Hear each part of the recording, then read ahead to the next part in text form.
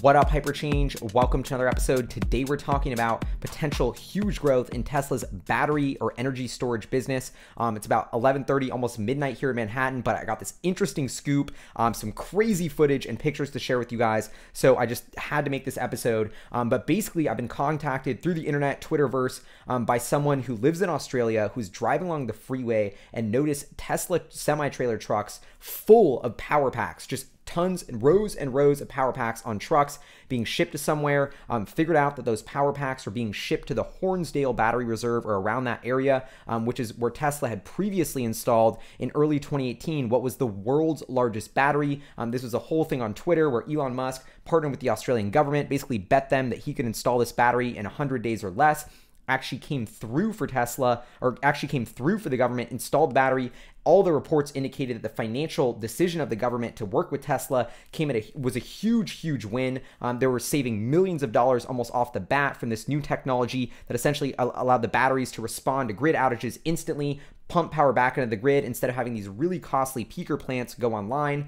So this was a huge improvement to the energy infrastructure of Australia as a whole. And now it looks like they're actually significantly expanding that project and ramping it up in a huge way. This is a big deal because this was the biggest and first use case or sort of validation of Tesla's grid scale battery technology. Like I said, at the time, it was the world's largest battery. The customer, the South Australian government, was amazed at how it was working, was saving money from it. And so now it looks like they placed this follow-on order.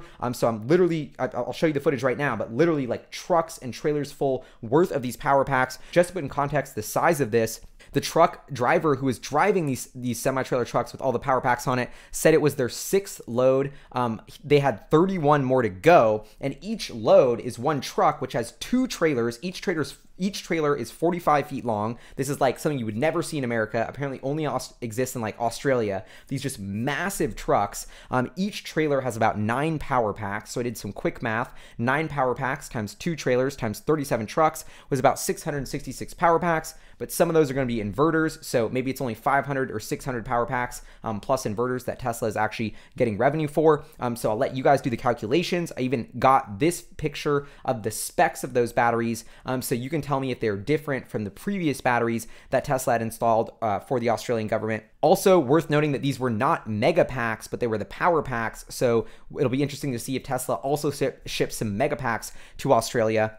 But yeah, what does this mean? Why is this a big deal? Let's take a look at Tesla's energy storage deployments. Q1 2018, their battery energy generation megawatt hours deployed saw a huge increase. It was a record quarter. That was because of this huge battery in South Australia. And then if we dive into the 10Q that Tesla filed for Q1 2018, you can say they specifically note that this South Australia project generated 72.5 million in revenue alone. So the point being here, at a high level, we have these massive packs of power packs getting shipped to Australia. It looks like the Hornsdale Battery Reserve, what was already the biggest battery, is going underway with a huge expansion, potentially 500 to 600 power packs. Just the land mass that is being cleared to put these new batteries on looks about as big as the size where the previous batteries are. So that indicates it could be as big or even bigger of a project than we saw before. The last project was 73 million in revenue. So all in all, it looks like the South Australian government is extremely pleased with the work that Tesla's technology is doing. They have placed a huge follow-on order, potentially 50, 100, or 150 million. This is going to lead to dramatic energy storage deployment growth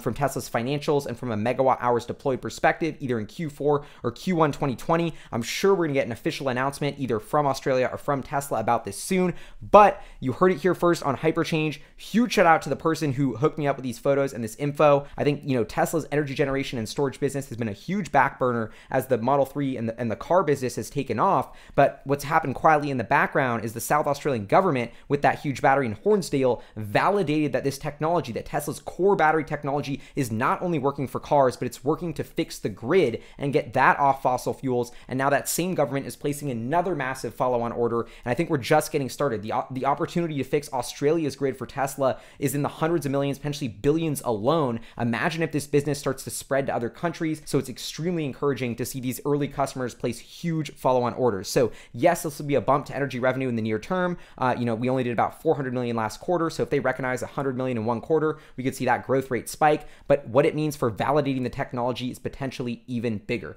Anyway, would love to know what you think in the comments below about this project. What is going on? I mean, it's all speculation. Is Tesla expanding the Hornsdale battery plant? What are they working on? How are they doing it? Let me know all of your theories below. This is Hyperchange. Huge shout out to our Patreon supporters, producers, fun on the channel. I'll see you guys next time. Peace.